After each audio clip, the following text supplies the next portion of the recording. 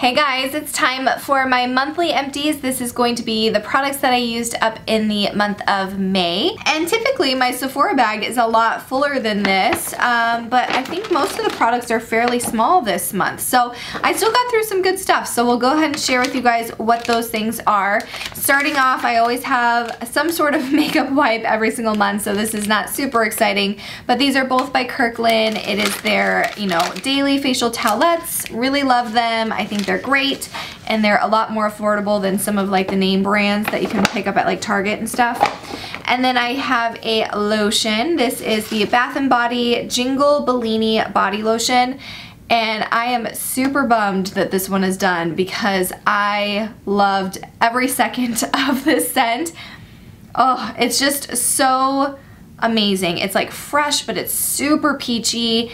And it was just a joy to use it every night after I took a shower. So very sad that I am done with this product, but if it does come out in any of the holiday collections in the future, I will be stocking up because it is amazing.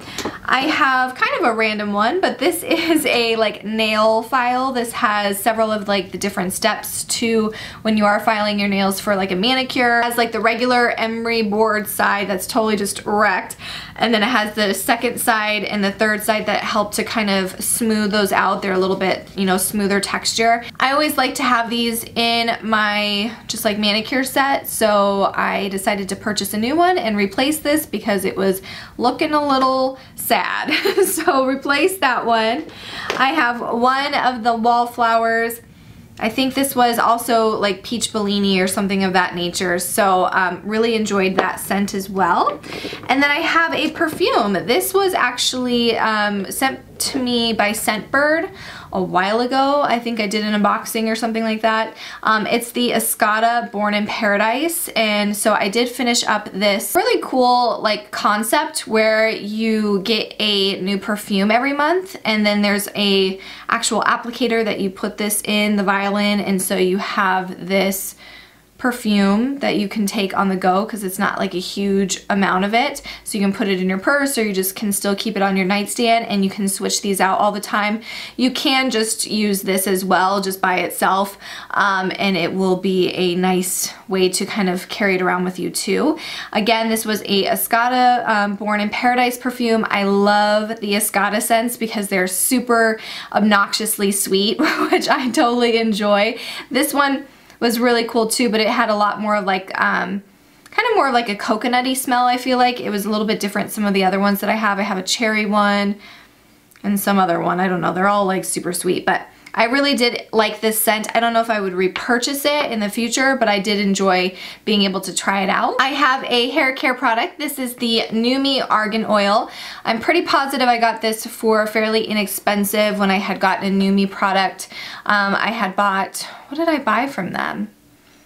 I think I got a hair straightener for a friend for Christmas, and the argan oil was like an add-on item for like $6 or something like that. So it's basically just like any kind of argan oil. I used it for my hair to try to moisturize my hair as much as I can because it is really, really dry, and I liked it. I don't know if I would go out and order it again just because argan oils are fairly easy to find really anywhere nowadays, but I do think that it was a great hair oil. If you are on the website, you're making a purchase, I would definitely purchase it. I have one more nail product, and then I have 3 makeup products.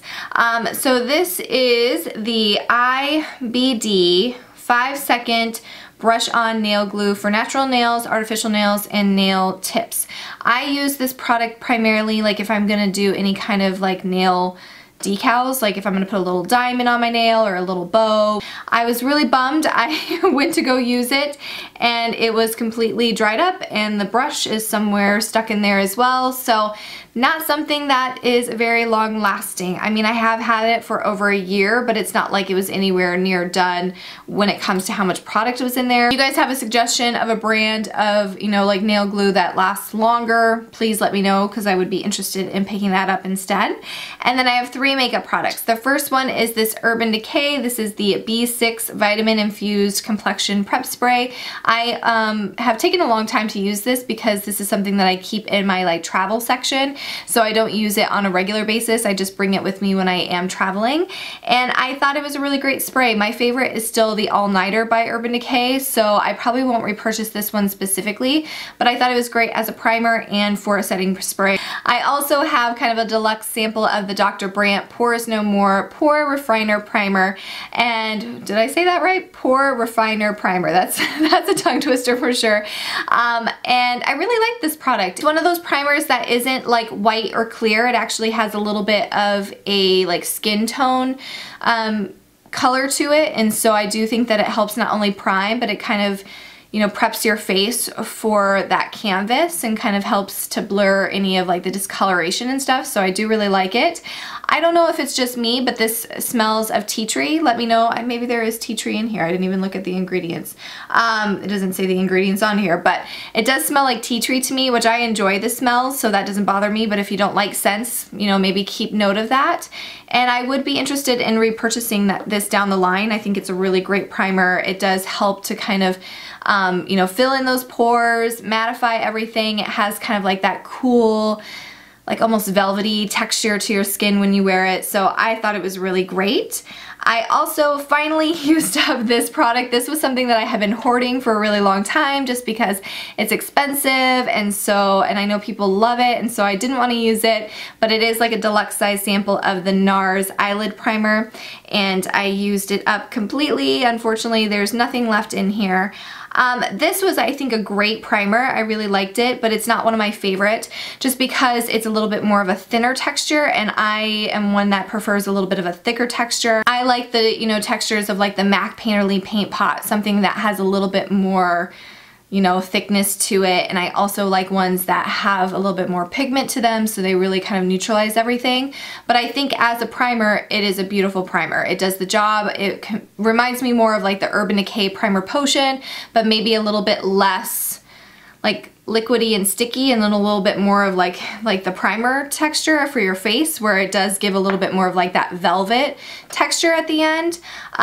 So I really liked it. I thought it was nice. It had my eyeshadow in place, does what it needs to do as a primer, but not something that I probably would repurchase. But if there was like a, you know, Sephora, you know, 100 point or 500 perk and that was in it, or a set that had it in there, I would totally love trying it out again. Those are my empties for the month of May. For June, it's already looking really good. I've already completed 3 makeup products for June, so super excited about that are totally separate from my project pans.